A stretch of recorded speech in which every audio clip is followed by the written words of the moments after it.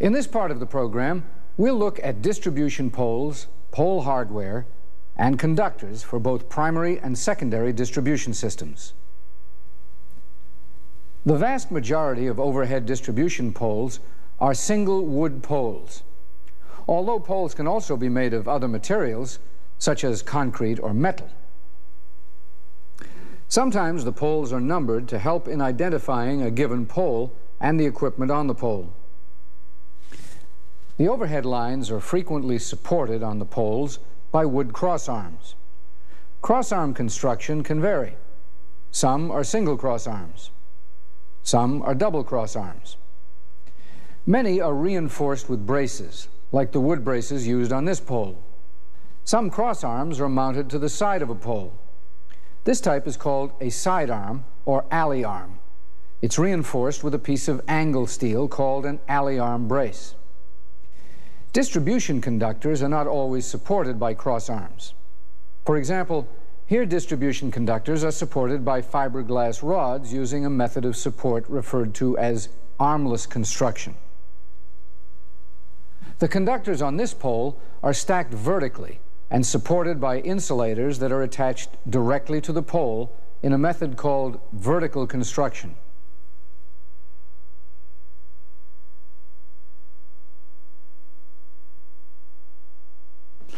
Regardless of how conductors are supported structurally, they are always electrically insulated from their supports and from other components on the distribution line by insulators. Insulators are made from a variety of materials that resist the flow of electricity. The most common is porcelain. They also come in a variety of sizes, depending on operating conditions and the voltage of the circuit that they're to be used on.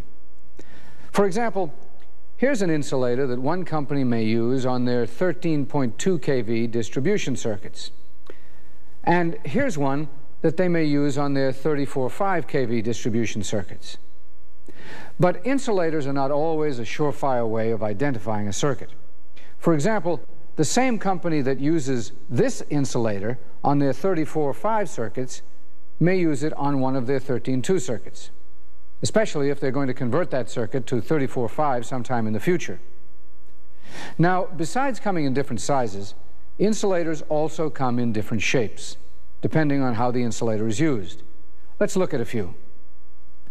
A disc insulator is a disc or bell-shaped insulator that is designed to be connected together in strings. Discs can be added or removed from a string to meet any voltage requirement.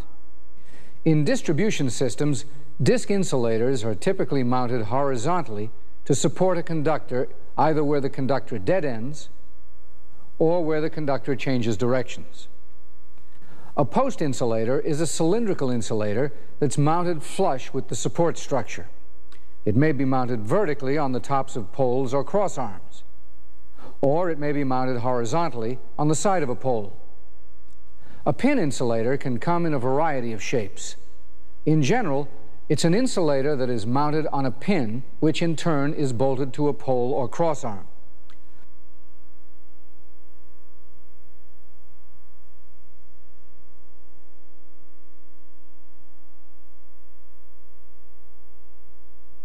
A spool insulator is an insulator that is shaped like a spool.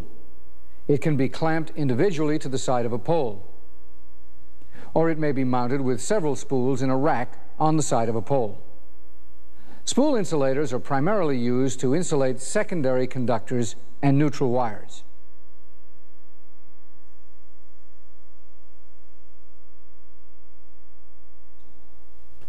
Poles, crossarms, brackets, and racks hold distribution conductors up above the ground, and insulators electrically insulate the conductors from their supports and from other distribution system equipment. And as we've seen, the size, shape, and construction of these components can vary widely. The physical appearance of overhead distribution conductors is also varied. Most overhead distribution conductors are made of stranded aluminum, but in some systems they may be solid copper conductors. Also, most distribution conductors are bare wires. However, some may have a weatherproof covering to protect them from corrosive elements in the air or from abrasion where they pass through trees. and some wires are insulated. Insulated wires are often used on overhead lines near playgrounds and schools, or where there isn't enough clearance for bare wires. Overhead distribution conductors come in a variety of sizes, depending on the material used and its current carrying capacity. In the field, the conductors may be installed a number of different ways. They may be installed as a single-phase circuit, a two-phase circuit, or a three-phase circuit. Three-phase primary conductors are normally strung separately, and they may be mounted horizontally or vertically. Secondary conductors are typically mounted vertically, where the conductors are strung separately, as they are here.